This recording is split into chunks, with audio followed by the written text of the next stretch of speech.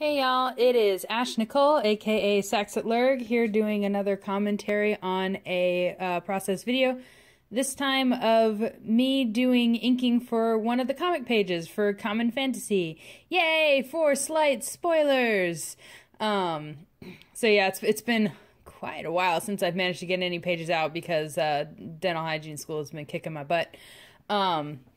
If you haven't been through it, you have no idea how hard and time-consuming it is. But anyway, but I wanted to record this one because I have stopped. I used to, whenever I did inking, I would use dip pens, which is like those old-fashioned fountain pens with the metal nib that you would dip into the ink. And I started using a brush because I've had a repetitive strain injury for years now. I can't quite remember when it started, but at least 4 or 5 years now.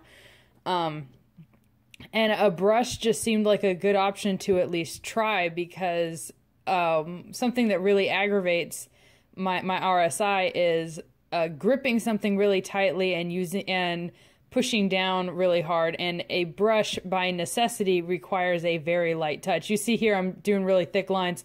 That's from pressing down hard, and it's not even remotely hard compared to a dip pen. So, and yeah, it has helped my inking a lot. It's like it can hurt a little bit, especially if my wrist has already been hurting that day, but not nearly to the level it would like if it was a dip pen.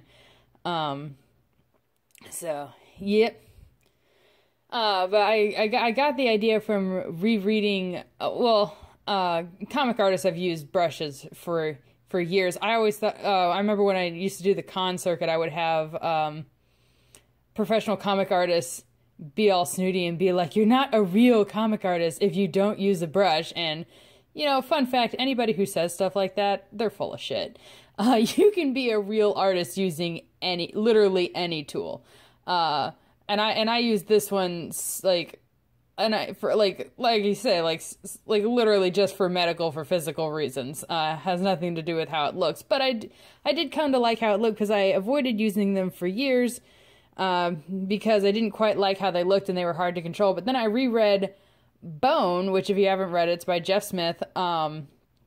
He used this brush for all of it.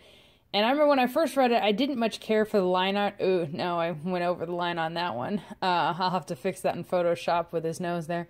When I read it the first time, I mean, the art was good, but I didn't much care for the line work. But then rereading it again, almost 10 years later, I liked it a lot more. And so I decided to try it because I realized that could be a good answer to my RSI holding me back from inking. So I have a white gel pen there that I use to go over lines sometimes when I overshoot, but as you can see, it doesn't always work really well. Oh well. So yeah, I just have to go in with Photoshop and erase that. That's the trade-off you have to have when you do traditional inking, is it can go, at least for me, it goes so much faster than digital inking, and it makes me bolder because I don't have an undo button, so it kind of forces me to up my game. But on the other hand, you don't have an undo button. So if you mess up, you have to just make a mental note to fix it later, which isn't what you want to do, but it's just a necessity sometimes. Have to keep his sword in there because it's going to be important in a couple pages. Darn that sword, though, and it's so hard on his skinny body. I actually really like these two characters. I'm very sad that they're not going to show up ever again outside of this introduction. I didn't mean that when I wrote them, but I kind of fell in love with them. Oh well, it happens. So the reason though, and I always know I've done a good job with writing or designing a character when people mistake them for a main character, because my philosophy that I kind of adapted for writing from Steven Silver. He's the guy who designed all the Kim Possible characters. His motto when it comes to character design is to design them as if they have lives of their own. And I try to do that with designs, but I also try to do that with writing. Anytime I have to write a back character, especially if it's one that has more than just like one offline, I try to think about like who they are, give them some kind of comedic or memorable personality, because I really love that shit. I really love like watching movies or reading books where there is a character in it who you never see again, but like you remember them for one reason or another. I love that kind of thing. But yeah, this guy, like I ended up accidentally falling in love with him because he ended up being such a drama queen. I remember showing like the script of this to my friend, and he didn't care for like the comedic tone of the sorceress. He's just like, she keeps ruining the drama. You need to like cut this line because it keeps ruining the drama of the scene. And I'm like, yeah, that's the point, man. That's the point, is that she's not taking anything seriously and the guy is taking everything too seriously. But, you know, whatever. Yeah, I don't know. Everybody has different writing styles. He has a much more serious and dramatic writing style, and I cannot keep serious about anything for more than 5 seconds. So that's why he does dramas and I do funnies. But yeah, I'm running out of things to say, and also don't want to start any stories because we're just about to reach the end of the video.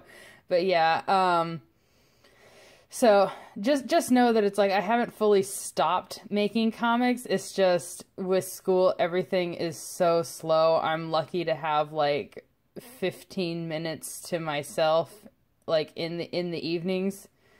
So, and on the weekends is usually spent cooking so that I can have lunches for like the next day, so that I'm not forced to like buy stuff from the gas station every day, because otherwise I will feel absolutely like terrible. And plus it doesn't help that I have to do about 2 hours of stretching a night, but that's what I have to do to keep myself healthy, and that's what I have to do to keep passing in school. So just know that comics are still being made. They're still coming. They're just coming so much slower than they used to, but yep.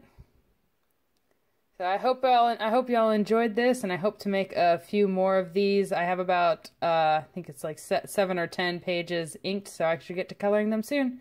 All right, thanks. Love you. Bye.